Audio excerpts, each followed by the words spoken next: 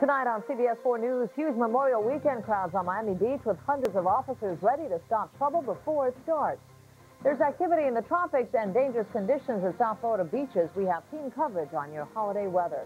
A search for suspects after a taxi driver is killed in his cab, and vaccinations designed to protect your pets could kill them instead. Don't miss our special report, but first, tonight's lotto drawing. Sargento's exclusive slide right bag helps keep our cheese tasting great because it's so easy to close. So easy to close? Thank you. Sargento slide right bag. It just got easier to just say cheese. How far would you go to enhance sexual performance? Monday. Welcome to your Florida Lotto game for Saturday, May 25th. I'm Bridget Austin. Tonight's Lotto jackpot is worth an estimated $7 million. The first Lotto number is 44. The second number is 3. Tonight's third number is 25. The fourth Lotto number is 53. The fifth number is 6. And the last number is 4. Live from the new village of Baytown Wharf in Sandestin Golf and Beach Resort, it's the games of the Florida Lottery. Friday and Saturday, May 31st and June 1st. Sandestin, the premier resort destination on Northwest Florida's Gulf Coast. Tonight's Florida Lotto numbers are 44, 3, 25, 53, 6, and 4. And remember, when you play, we all win.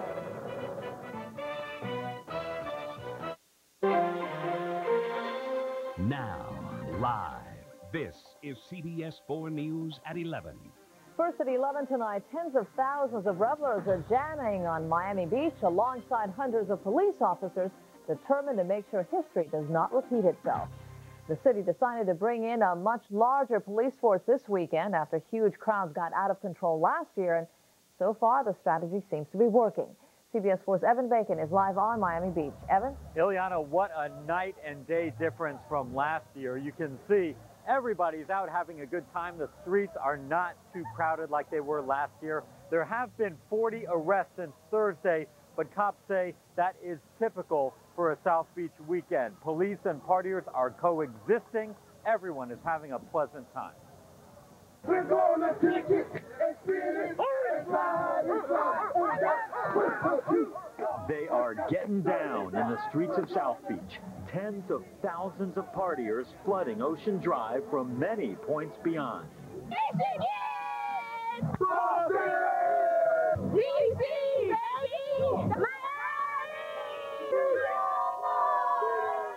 But they're all claiming one address this Saturday night, South Beach, FLA. There's palm trees, there's the water, there's fine boys, and this is a party with me and my girls. Come down, see all the people from everywhere else, you know, just get to know everybody else. It's real cool. Fears of weekend chaos have been wiped out by an overwhelming police presence. 400 officers patrolling most every corner and side street, along with an army of goodwill ambassadors offering assistance to anybody who needs it. Helping them with if they're lost or if they need directions, and just tell them to have a good time. They'll even tell you how to get to the convention center, where you will find a celebrity car show featuring some of the most souped-up, magged-out, bass-pumping cars you've ever seen. To give you a comparison as to what the bass in this vehicle feels like standing on the runway when a 747 is taking off. And while hip-hop has taken over South Florida this weekend, you can look back at another invasion 38 years ago when the Beatles conquered Miami Beach. It's a new photo exhibit opening tonight at Oceanfront Auditorium. Or you can just get your groove on and come party in the streets. And if you plan on coming out to South Beach this weekend, don't even think of driving near Ocean Drive. It is closed from 5th to 15th Street. Most east-west corridors between Ocean and Washington are also shut down. Otherwise, get on your feet, get on your bikes, come out here. Have a great Memorial weekend. We're live on South Beach. Evan Bacon, CBS 4 News tonight. And it looks nice on South Beach, but the weather is throwing a wrench into one of the biggest beach weekends of the year. CBS 4 meteorologist Michael Smith begins our team coverage live in weather control. Michael? That's right. We've got a big area of high pressure to our northeast, creating some very gusty beach breezes, and that is the perfect setup for rip currents. There's a high to our north, giving us northeasterly winds, and that's piling up a lot of water right along the beaches, and the water piles up and wants to go back out into the ocean, and that is what we call a rip current. Now, gusty northeasterly winds in the forecast through tomorrow, so exercise caution and swim near a lifeguard if you do, in fact, decide to head out to the beaches. All right, we talked about weather down in the Caribbean, and here's a look at the satellite image over the last 12 hours. We are still watching for the possibilities, and I'm going to put a question mark right there, for an area of low pressure to form to our south. It looks like if it does, it will track very close to the Florida coast, and we should be on the good side of things, on the western side of that potential low. I'll have more on that coming up in just a few minutes. Back to you. Our team coverage continues with more on those rip currents and would-be swimmers who were not taking any chances today. CBS 4's Yusila Ramirez is live in Sunny Isles Beach. Yusila? Ileana, it is Memorial Day weekend, so those rip current warnings really didn't keep people from coming out on the beach. They just thought twice before going into the water. She may look inviting, but looks can be deceiving. The rough surf and riptide making for a dangerous combination up and down the coast this Memorial Day weekend and keeping swimmers out of the water. It's just like a little rough. It's been really rough, and it's kind of chilly. Yes, it's pretty heavy. Yeah. It pulls you right back. In Fort Lauderdale, many did hit the beach, but were very cautious about going in thanks to the rip current warnings that are expected to remain in place throughout the holiday weekend. Lifeguards out here have been trying to spread the word. There's usually undercurrents pulling in people in and out, so they want them to stay close to shore, and I'm trying to keep my kids close. Not too many swimmers lingered in the water for very long, although the choppy conditions did look enticing for those surfers looking to catch a couple of waves. It's good to surf. It's a little dirty out. It's very choppy, soft running currents. It's not so bad, low tide and everything. Yeah. In Pompano, those who decided to go out for a day on the water also had to deal with the rough conditions. This morning, the seas were between 5 and 7 feet. So the Broward Sheriff's Office was out patrolling, warning boaters, and making sure they had the essentials on board. So we're basically out to ensure that everybody's operating as safely as possible. We're checking safety equipment, making sure that all equipment's in the boats that needs to be there, the life jackets are on children, and so forth. It helps us because this is a relatively new boat, and the officer indicated some of the things that we were lacking, so it helps us. My son and I can go out and do safer boating in Broward County. Now, luckily, we didn't have any reports of rescues in both Dade and Broward counties. That is the latest on Sunny Isles Beach. Yusila Ramirez, CBS 4 News Tonight. Security is tight in New York tonight as the city began the holiday under a possible terrorist threat. At the Statue of Liberty today, visitors had to file through security checkpoints. Photographs of their faces were compared with a database of terrorism suspects.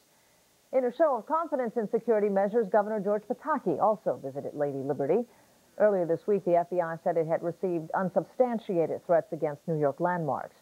Another FBI warning tonight, this time small planes are the focus of the threat. The FBI says it has new information that terrorists may use small planes to carry out suicide attacks, but the agency is not releasing any further details on that threat. Fidel Castro is telling Americans not to fear an attack from Cuba. Speaking at a rally in the city of Sancti Spiritus, the Cuban leader also offered the U.S. his support in the war on terrorism. This on the heel of charges by the Bush administration that Cuba could be developing germ warfare. We are men of ideas and not a community of fanatics. We have never blamed or sowed hatred against the American people for the aggressions we've suffered from their government. They are Castro's first public comments since President Bush's tough Cuba speech Monday, in which he insisted the embargo would not be lifted until Cuba moves towards democracy.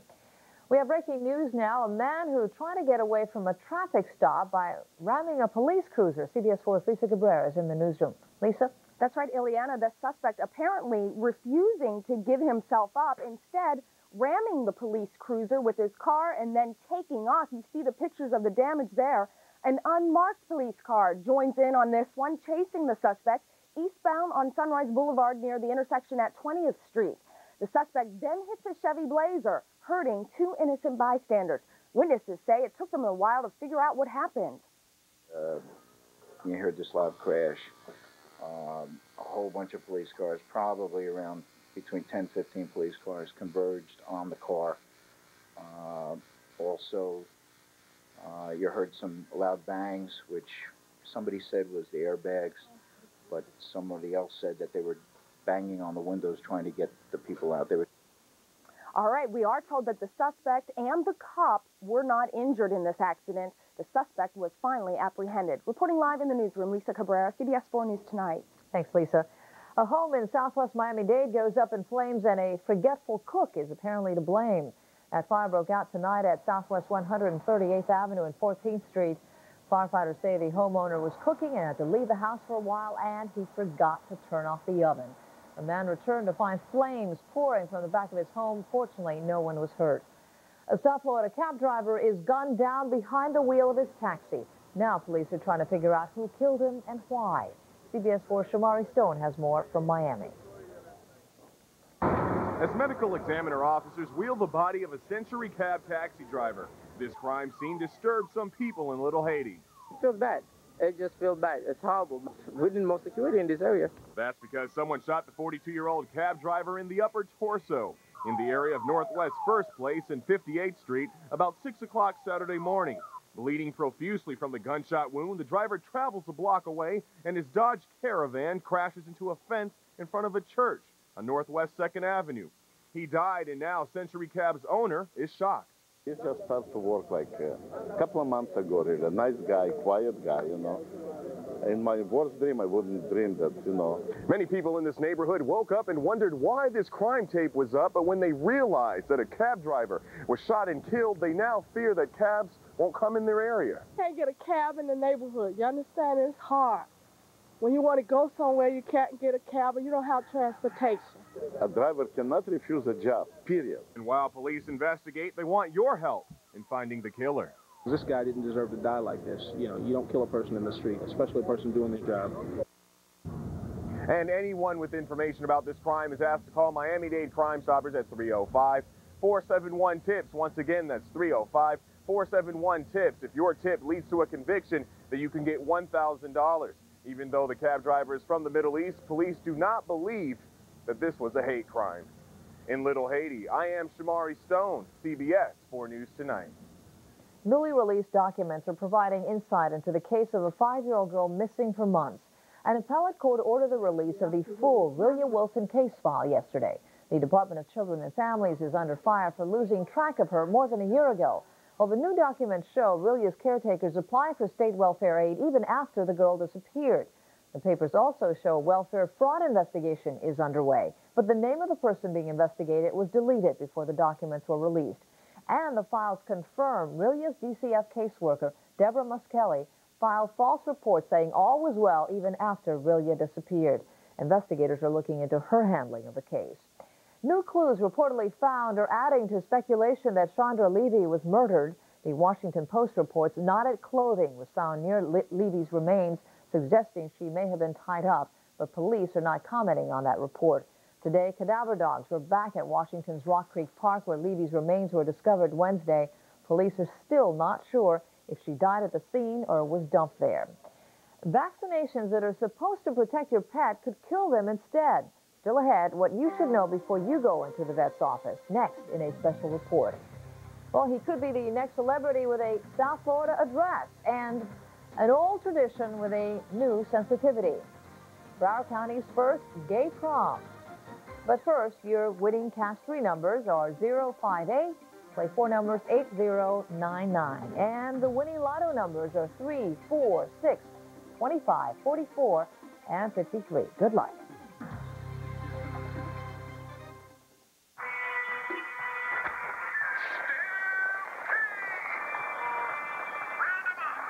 Chili citrus fire chicken and shrimp. Citrus marinated chicken topped with spicy shrimp. What can you expect at Marooney's gigantic tent event? 10,000 cars and trucks with 10,000 price tags at 30 Marooney dealerships. Low payments starting at $199 a month or buy with $0 down. Plus get a Dan Marino bobblehead just for showing up. It's the Marooney gigantic tent event now through Memorial Day at all 30 Marooney dealerships. And ask for Marooney credit. Nobody gets more people financed than Marooney. Marooney! One call does it all. 1-877-MAROONEY. Sit down. So, you got a bum cell plan, huh? Look, when I'm out of the office, I need long distance, email, internet, voice dialing. Instead, I get static. I never said... Did I talk to you? Did I ask you? Who's this? Your Honor, he needs the Sprint PCS Total Digital Connections plan. Clear calls and all our business tools in one plan. That's your story? Nothing but the truth. Thank you. Sprint PCS Total Digital Connections plan. Use your minutes any way you want.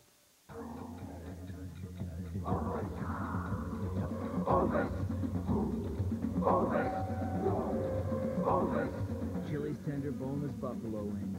Bones bad, meat good. A potential danger to your pet right at the veterinarian's office. Vaccinations that are supposed to protect pets could wind up killing them instead. Now, if you automatically take your dog or cat to get its shots every year, you could be putting your pet at risk. CBS 4 consumer investigator Al Sunshine has more in this special report.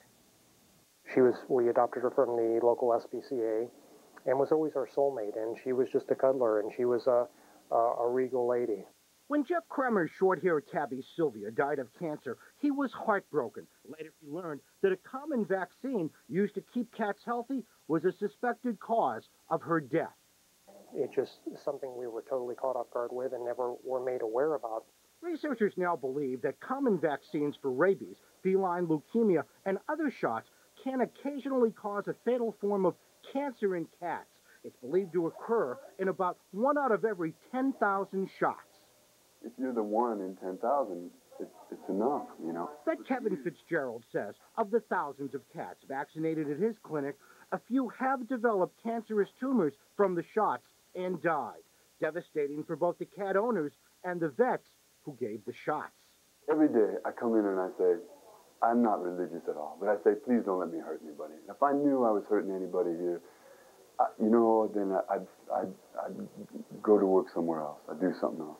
Fitzgerald believes the benefits of vaccinating against potentially fatal diseases far outweighs the minor risk of giving a cat vaccine-induced cancer. Good. Up. Jim Schwartz suspects a vaccination for his dog, Moolah, triggered an autoimmune disease that cost his pet its life. I'm not an expert.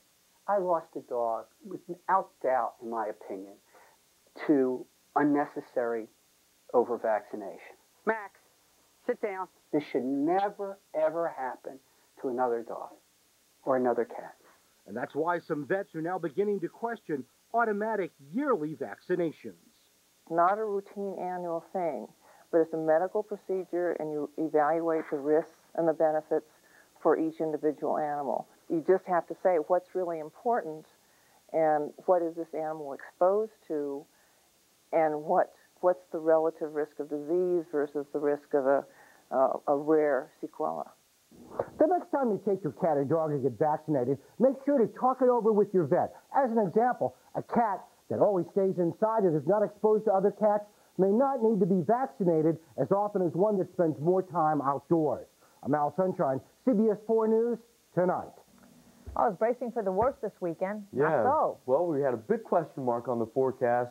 There's still a little bit of weather down to our south. We'll take a closer look at that. Let me show you temperatures outside right now. It's still fairly mild in the upper 70s, 78 here at CBS 4 Weather Control, 78 Fort Lauderdale, Hollywood, and 78 in Key West. Humidity is 58%, winds east at 10, gusting to 25 miles per hour. Let me show you real-time radar very quickly, and we do have a few showers offshore coming in on the northeasterly breeze, so a few coastal sections might see a shower or two. All right, speaking of cloud cover and rainfall, most of it down to our south today. We've been seeing some upper-level winds throwing some clouds across southern Florida. Made way for a very beautiful sunrise early this morning, and what we're looking at to our south is the potential for an area of low pressure to develop. This is the infrared satellite image over the last 12 hours, watching this area right here, and the bright yellows and oranges indicating showers and thunderstorms. But notice how poorly organized this is. So once again, we're still keeping a question mark on if this area will develop. A little wider perspective of it showing very disorganized in nature, so we'll keep an eye on it for tomorrow. Here it is, maybe a low finally to our south, but it will be to our south and east as we head into Monday. It continues to lift to the northeast. We will be on the western side of things no matter how we slice it here, so that just means breezy sunshine and a spotty shower or storm. Here's your forecast for tonight. Warm breezes, a spotty shower mainly along the coast down to 74. Tomorrow, sun and clouds, just a few showers up to about 86. All right, small craft exercise caution tomorrow. Swimmers beware of rip currents, northeasterly winds 10 to 20 knots. Monday, Tuesday, Wednesday, Thursday, and Friday, a chance of mainly afternoon storms with daytime highs near 88 degrees. Have a good night. Thank you, Michael. Still ahead tonight, a sports superstar is house hunting in South Florida. Will he be our next celebrity neighbor? And the Boston Celtics had nothing left but its pride going into the fourth quarter. Was it enough? Kimbo Camper will explain. Back in a moment.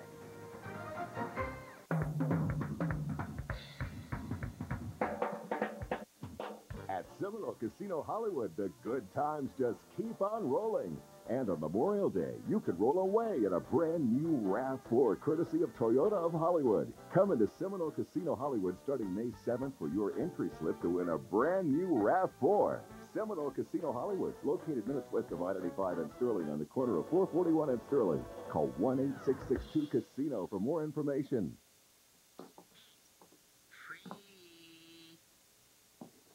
Free long distance.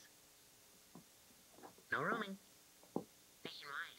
Did I mention free? Of course you have to be on our network. Not their network. Our network is something. Don't get strapped. Get Singular Nation. Never pay long distance, never pay roaming. It's that simple. My freeway to me without charges. There will be charges. Self-expression is simple with Singular Nation.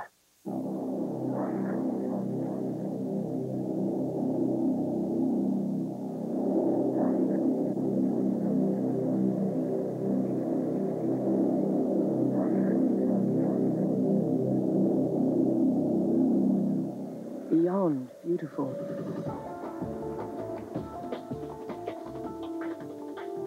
The new Jaguar S-Type.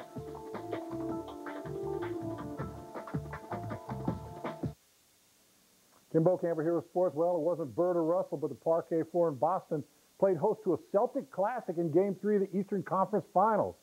Antoine Walker and the Celtics did nothing right for 3 quarters. In fact, the Nets led by 25 after Aaron Williams hit that jumper. It looked like lights out for Jim O'Brien, but the Celtics had other plans. Paul Pierce works the lane for a deuce, and New Jersey's lead is cut to 3:28 for Pierce. They get the lead on 4 Pierce free throws. Then the Nets lose the ball. Kenny Anderson all alone. Goaltending. Fans in Beantown going wild. The Celtics complete the biggest fourth-quarter comeback in NBA history, outscoring the Nets 41-16 in the final quarter to win 94-90 and take a 2-1 series lead. If I was on the other end of this, I would be hurting right now. And I think this is a chance for us, to gain momentum and take control of the series and not look back. Marlins didn't have to look too far for motivation. After handing the Mets a win last night, they were more than ready to return the favor. Mets took a 3-0 lead in the second, then added to that when Timo Perez hits one down the line. That's a double and scores Pedro Estacio. The Mets score 4 in the inning. Marlins get a big inning in the seventh. Eric Owens rips one down the line. Michael Olds scores. Jeremy Burnett can't find the handle. D. Lee comes home. Owens winds up with a triple. 4-3 Mets. Still in the seventh. Luis Castillo's grounder handcuffs Robbie Alomar. Here comes Owens, and it's all tied at 4. Next, Andy Fox hits a chopper. Edgardo Alfonso fields it, then throws it away. 1 run scores on the single. Castillo comes around from first on the error, and the Marlins have a 6-4 lead. Fox ends up at third. The Mets add a run in the ninth, but Vladimir Nunez gets Mo Vaughn swinging to end the game and register a save. The Marlins win 6-5. They get to within 1 game of first place. Barry Bonds took another step up the record books today. Bonds came to the plate in the 4th inning and blasted a solo home run. That puts him past Mark McGwire for 5th in the all-time list. It's his 17th dinger of the season, number 584 for his career. Bonds needs 2 home runs to tie Frank Robinson for the number 4 spot. The Canes needed a win tonight to become eligible for postseason play, hosting New York Tech. Bottom of the 4th, Danny Figueroa helps his brother Paco, the Canes starter. A single scores Matt Dreyer, 2-0 Canes. Tech would tie it up at 2. Then in the 7th, Kevin Howard drives in a run with a sacrifice, and the Canes retake the lead 3-2. They would add a run and pick up the win 4-2. The Colorado Avalanche faced a must-win situation in Game 4 of the Western Conference Finals, and like they've done in the past, mission accomplished. Scotty Bowman knew a 2-0 lead. The series lead meant nothing in Denver. Tied at 1 in the 3rd period. Joe Sakic skates right through the Red Wings defense and blows it by Dominic Hasek. 2-1 Avs, and stayed that way until Chris Drury goes top shelf. That's his 5th goal of the playoffs. That proved to be the game winner. The Avs get 31 saves from Patrick Waugh and even the series 2-all with a 3-2 win. I think everybody knows that we knew we didn't want to go down 3-1. I mean, that'd be an uphill battle right there. And luckily for us, we came out, we played better in the third, got the win, and it's 2-2. Toronto assistant Rick Lay taking over behind the bench for Pat Quinn. Toronto and Carolina. Canes led the series 3-1. The Maple Leafs get a break when Brian McCabe's shot goes off the skate of Darcy Tucker for the only goal of the game. Toronto wins 1-0, but still trail in the series 3-2. Well, they call it the Memorial, but hey, it's Jack's tournament. And although Nichols is nowhere near the lead, Sunday will still be a special day. The Golden Bear finished even par after a birdie at 18. Now, Tiger Woods 12 shots off the pace, but what the heck, we'll show him anyway. Don't ask me why. The leader heading into the final round, that's Bob Tway. He used shots like this. This is very nice. To shoot a 68, he gets to 12 under par. Could have been joined at that lead by Stuart Sink, but he misses this easy birdie putt on 18. That was for bogey. That made it a bogey. He's at -11, 1 shot back. And a lot of stuff going on tomorrow. Got the final round there, and Indy, NASCAR, so we have a big day tomorrow. All right, you earn your pay tomorrow. Yeah. Thanks, Kim. Still ahead tonight, a South Florida neighborhood may become a little more magical thanks to a celebrity looking for a new address. And a one-of-a-kind prom where in order to get in, you have to be out. We'll explain when we come back. Welcome to your Florida Lottery Fantasy Pie Game for Saturday, May 25th. I'm Bridget Dodger. Match all 5 numbers. Win up to $100,000. Now here are tonight's Fantasy 5 numbers. The first number is 12. Tonight's second number is 11. The third Fantasy 5 number is 20. Your fourth number is 31.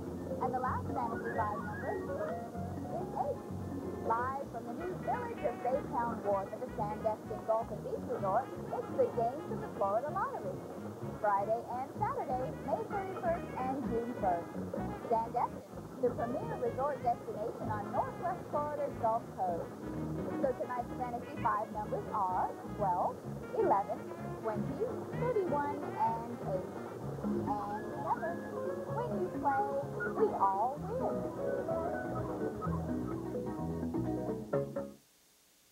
Closed captioning is sponsored by City Furniture, the ultimate furniture store. What are you doing? Checking our competitors' finance ads. With a magnifying glass? Fine print, Ed. What are they hiding? Everything. Large down payment, giant minimum purchase. So there's a catch. Well, you better pay in full by the due date, or you pay all the interest charges starting from the date of purchase. But not at Rooms to Go. We're the real deal. Rooms to Go pays your interest until January 2004. You pay after January 2004. Your interest starts then. No wonder people prefer Rooms to Go. No accruals, no magnifying glass. Children with Down syndrome are a gift of life. The Buddy Walk was just an unbelievable experience. There was just celebration all over, all around us. As a mom, it just really touched my heart. I tell everybody about how good Walmart has been to us. Their people came out and walked. They provided lunch. At Walmart, we have become partners. They love our kids. That's what we all want, is our children to be accepted for who and what they are. I was very proud of our walk. People cared about our kids.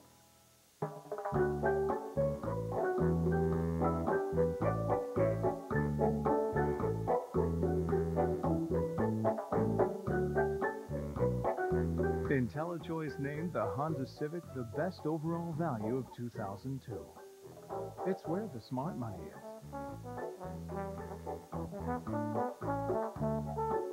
Now lease a 2002 Civic LX for $189 a month for 36 months.